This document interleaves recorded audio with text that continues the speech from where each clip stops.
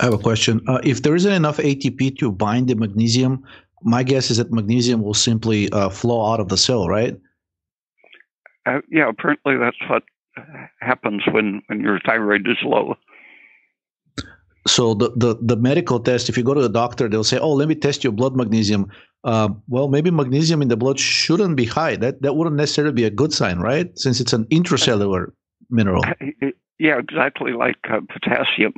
Uh, High potassium often means that your cells are dying and letting their potassium leak into the bloodstream.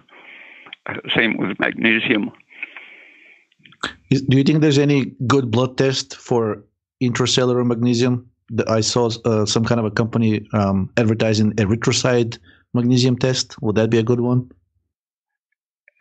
Except that erythrocytes are mainly glycolytic in their energy system, so they aren't very representative of the oxidative cells.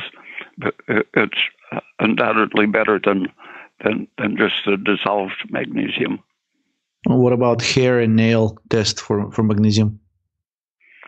The nails are probably pretty good, but hair is exposed to the air and any water that you get on your hair, and dust and fumes bind strongly to the hair. So hair is a terrible way to get an impression of what's happening in your body. But nails will be better, and for things like steroids, maybe.